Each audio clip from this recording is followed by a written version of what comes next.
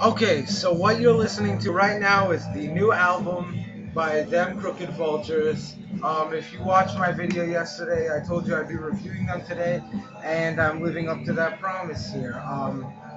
So yeah, let's get right into it. Um, let's start with what makes this album good. And to begin, we have to state the obvious. Um, Dave Grohl, Josh Homme, and John Paul Jones are excellent musicians.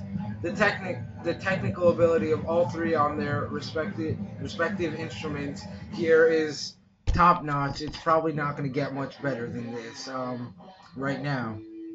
So that's great.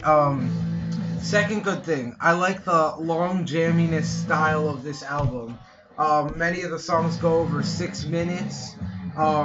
There are some shorter ones, but most of the songs right here are 6, 7 minutes with plenty of tempo changes, guitar solos, moments, drum solos even. So I find that really, really interesting. And that's probably really what's good about it. Here's what's bad about it. As I mentioned earlier, technically all three musicians are incredible. But like Sir All About Music said in his preview video to this, they just seem to blend together in the most boring and generic way possible. I mean, I watched that video, but I didn't pay much attention to it because, I don't want to go into an album thinking it's going to be bad, or else in my head, I will do anything to justify that it will be bad. You do it too, trust me. But it's true what he said. There's some very generic and boring stuff. Now, especially the first time through, I did not enjoy it that much, other than Elephants and Scumbag Blues, which It's All About Music also predicted. But on the second, third, and fourth listens of this album, I do notice that after Elephants and Scumbag Blues, I tend to enjoy the album more. The rest of the songs there on the back half of the album, I feel like they grow stronger. They flow into one another very well. And so I think that this album is definitely a grower because I caught stuff the second and third time that I didn't catch the first time. So that's a positive. Something else didn't like though. My bad. Something else I didn't like though are Hami's vocals. Not his singing, but the lyrics themselves. Um, he generally writes very strong lyrics, but I feel like the lyrics here are a little too overindulgent and pretentious.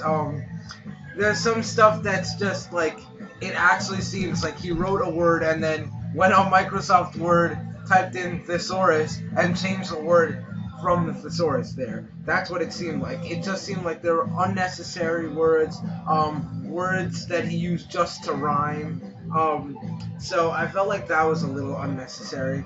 But overall, I'll give this album a tentative 7 because I feel like it's good, especially Elephants and Scumbag Blues, but I feel like it still has potential to grow on me. If it does, I'll change the rating here.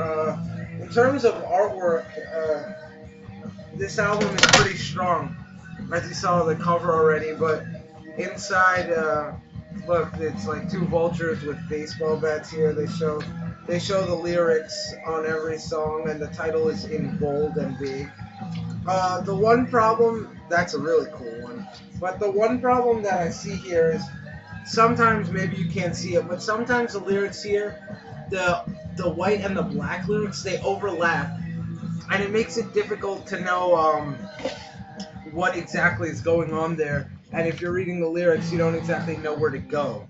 So that's a little annoying that the art kind of went and screwed up the real reason why you have lyrics. But other than that, I think the artwork is very good. Anyway, I'll give this album a 7 out of 10. Check this video out.